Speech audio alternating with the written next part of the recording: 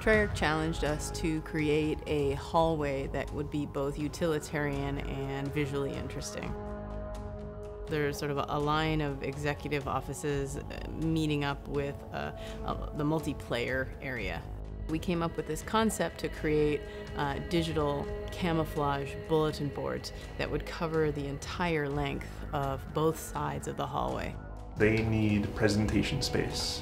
They like lots of places to pin things up, concept art, schedules, schematics, everything imaginable, maps, what have you. We wanted to help them along and make that corkboard, that pin-up module, be something a little more attractive than just the standard thing you might buy at Staples.